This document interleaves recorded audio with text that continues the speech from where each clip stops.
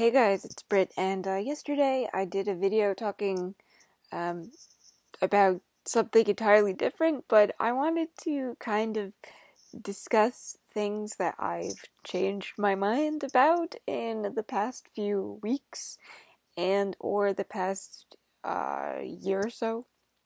And this is gonna be what I call the Game of Thrones edition.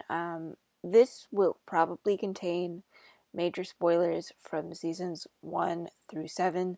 So if you're not caught up with the series or you don't want spoilers for season 7, I will do my best to warn you what seasons I'm talking about, but I really haven't planned this. So I just talk. All the seasons kind of blur together to me at this point. But point number one that I want to discuss, which is in relation to season 1 through 3, and that's Catelyn and Robb Stark. I still don't always agree with Catelyn. However, I have gained a lot of respect for her character in the past few weeks as I'm rewatching the series, and I think that has a lot to do with the fact that I chat with Devin nearly every single night. And we've had some interesting conversations about Catelyn in particular. And whether you like Cat or not, and you agree with what she did with in regards to Jon,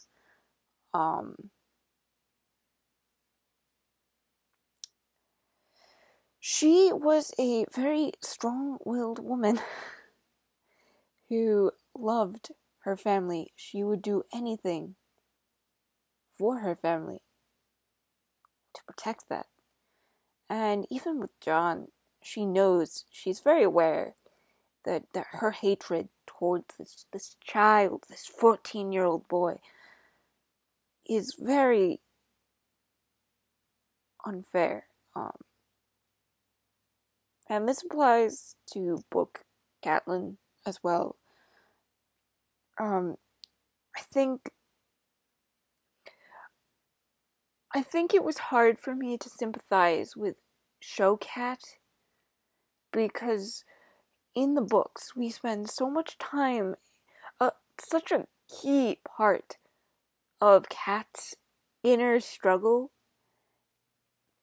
is within her own head, and that's hard to show on screen without doing voiceovers, and I'm glad that they didn't go that route. I think Michelle did amazing. She is an amazing cat. She's the cat I picture in the books, and that goes for all of the cast as well. But I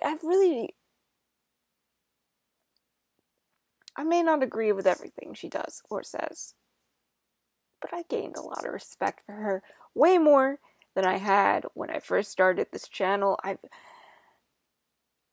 Is she impulsive? Yes.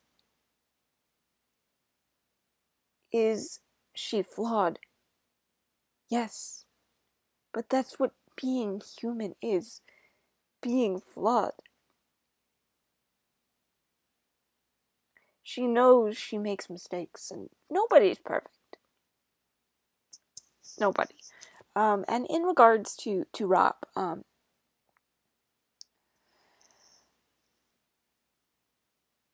I became painfully aware of just how young Robb is. And major spoilers for season 3 right here. I'm serious. It's a major spoiler. Mute me till I put my finger down if you don't want to hear this. Or if you're not caught up. Rob was, 14 in the books? Maybe 19, 20 in the show?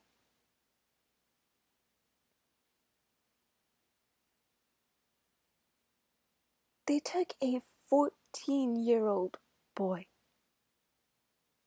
and they murdered him at his own wedding.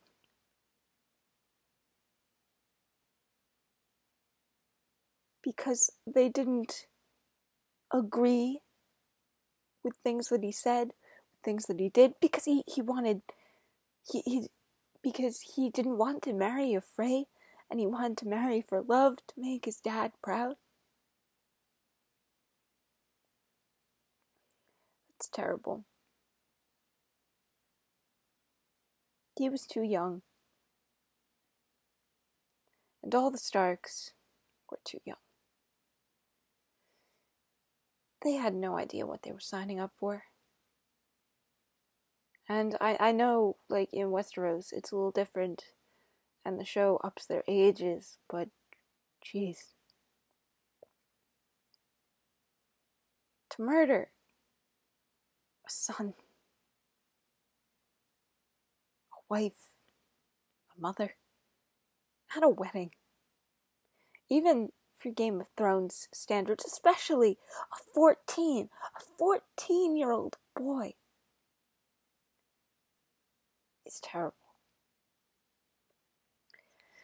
So, yeah, that's a spoiler segment that is over and done with. Another point. Oh, Daenerys / Emilia Clarke. This is an overall Dany thing. I know I give Emilia Clarke a lot of crap. And I feel kind of bad for that now, thinking about it. I have to remember that these people are also, like, human beings, and while Emilia Clarke will probably never, ever, ever see my tweets, I'm not in her shoes. I don't spend 16 hours filming a day. I don't spend most of my days in front of a green screen or crawling on a green screen. I think she's got kind of the Hayden Christensen vibe, because when you put Emilia Clarke in front of people, she does fairly well when she's not, on top of Drogon. I think it's a very strange observation, but I think her best work as Daenerys was in season 1 through 3, and then things kind of fell downhill for her, and I think that has to do a lot with, like, what I said. She spends a lot of time in front of a green screen, not actually interacting with people, and that can hinder and even the most experienced actors. Also, she's got some pretty hard dialogue to deliver. The dialogue, regardless of who writes it, is never the best, but she's got some pretty hard stuff to deliver. So she's on top of, having to look at a tennis ball and just imagining that a tennis ball just died in front of you. That's hard. That's hard. And Dany as a character, I've completely changed my point of view on. when I first started watching the series, Danny was one of my favorites, besides Theon. But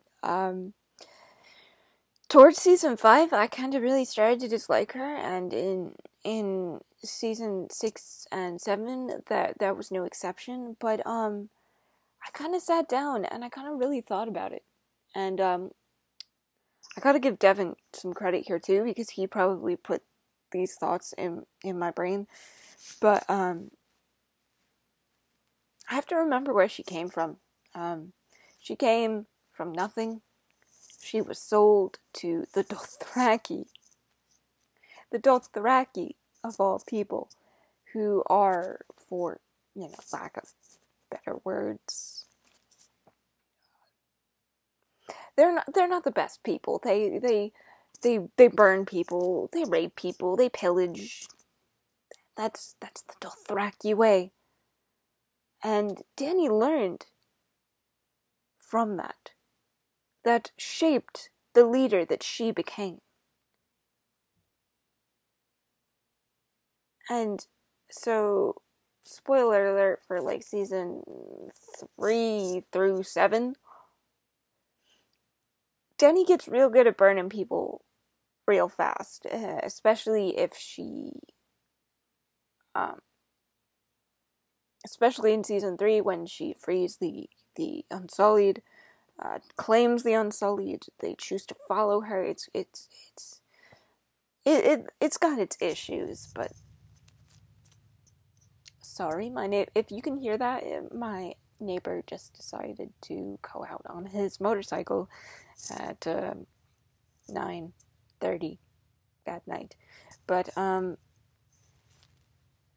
yeah, just I don't know. I guess I kind of look back and love Danny, and I gotta give props to Emilia Clarke because she does her best. With what she's given, it's hard. This was her first major role, and it's hard. It'd be hard for any actress to portray such a now iconic character, no less somebody who was up until recently had little to no acting experience, and just watching her grow. And the same with Kit. Kit has improved. I wouldn't consider myself a huge Jon Snow fan, but I like Jon. I think Jon's a cool guy. Jon is not exempt from the flawed people rule, but that's what being human is. We're flawed. And Jon is also young. I think he's like 18 in the books, 18 or 19. So no, was Jon 14 or 18? I think he was 18 in the books, but regardless, I like Jon. He's a cool dude. He can stay. What happened to him in season 6? Put my finger up again. He was betrayed by the Night's Watch. They stabbed him to death because he didn't want to. Because he wanted to help people. A reason why he joined the Night's Watch in the first place, and he didn't even want to be Lord Commander, but they put him in this position anyway. So it's kind of hard not to feel bad for Jon. He's at the lowest end of the totem pole at the start of the story. And the best part about Jon is that Jon has earned the respect of the men of the Night's Watch. Nobody blindly follows him. They follow him because they believe in him. And it's great. Stannis is a big one that I've changed my mind about. And I kind of came to this revolution, like a week or two ago. If I'm gonna defend Theon, I gotta defend Stannis. Their situations aren't all that different at the end of the day, and, spoiler alert for season 6, when Stannis burned Shireen,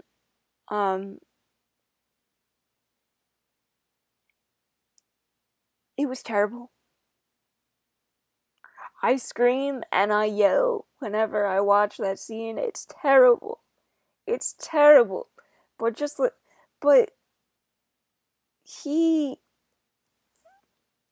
you have to understand Stannis' thought process here.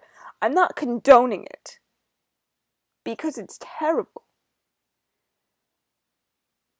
But Stannis thought that if he made this sacrifice, if he sacrificed one person, it would save hundreds, if not thousands, of people. And Stannis is a badass. Like, he's a really... in my opinion, and you can disagree with me here if you want, but in my opinion, Stannis is probably one of the best what's the word? Strategic people in Game of Thrones. He probably has some of the best plans. They don't always work out in his favor. I fingers going up again. Mute me till I put it down. Well, burning Shireen wasn't great. It wasn't a great plan. That wasn't one of Stannis' better ideas. You gotta understand why he did it. And, what other things have I changed my mind about? Defending Dan and Dave. I'm done defending Dan and Dave. I'm done. I've made excuses for them in the past, but season 7 showed me just how much they do not care anymore. And, it's kind of like a slap in the face to the people that have supported the show for so long. And I understand that they're getting tired, they're getting burned out. It's been 7 seasons. But, gosh. People thought season 5 was bad. I think season 7 was the worst out of all of them. I really liked season 5, by the way. I also liked season 6, but I think you guys already knew that, and I think you guys know why I like season 6. But, yeah, not that season 7 didn't have its good moments, because it did, but there's a lot that could have been fixed with season 7, but I'm done. I'm done defending Dan and Dave, and I'm also done defending Mr. George R.R. Martin, because I know it's hard to write a book. I know it's hard to write a series. But George, you have time to write an entire Targaryen history book, but you don't have time to write The Winds of Winter? It's been 7 years, George. 7. That's a long time. And while I, admittedly, and I know this is a really, really, really, really unpopular opinion, but, guys, I started with the show. The show is my favorite way to enjoy it. I like A Song of Ice and Fire. I will buy all the books related to A Song of Ice and Fire. But I don't know, there's just I get a completely different feeling when I see it on screen, and I know they diverge dramatically. But these are the characters that I've fallen in love with. The show characters I've fallen in love with. And I don't know, I just prefer the show. If you get upset about that, I'm sorry, but we all have our preferences. I'm not going to take the books away from you if you prefer them, but it's just my opinion. And opinions are like assholes. Everybody has one. It happens. But anyway, guys, this video is getting really long, so I'm gonna go, and I hope you enjoyed my rambling. I'll see you guys in the next video. Love you. Bye.